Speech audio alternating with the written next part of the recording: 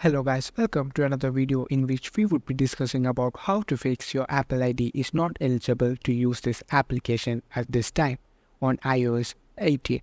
Are you having trouble that your Apple ID is not eligible to use certain apps? Don't worry, in this video we'll help you find a solution for it. Just follow these easy steps. 1. Check Apple ID creation by email. Visit the Apple ID website. Sign in using your existing Apple ID.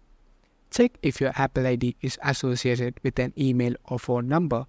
If it's linked to a phone number, consider creating a new Apple ID with an email address. 2. Check internet connection.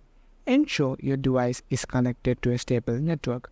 Try switching between Wi-Fi and cellular data to see if that resolves the issue. 3.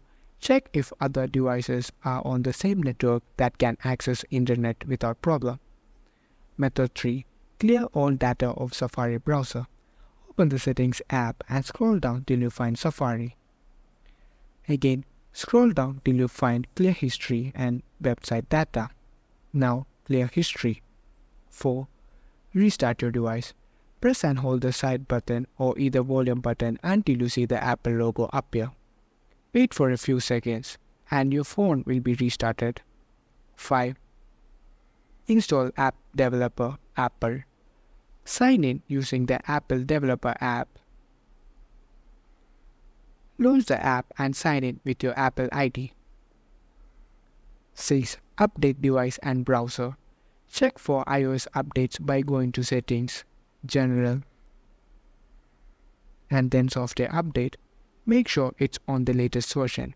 If not updated, also update your browser to the latest version. Additionally, if you are still experiencing issue, consider using a VPN to ensure your region and account are verified correctly.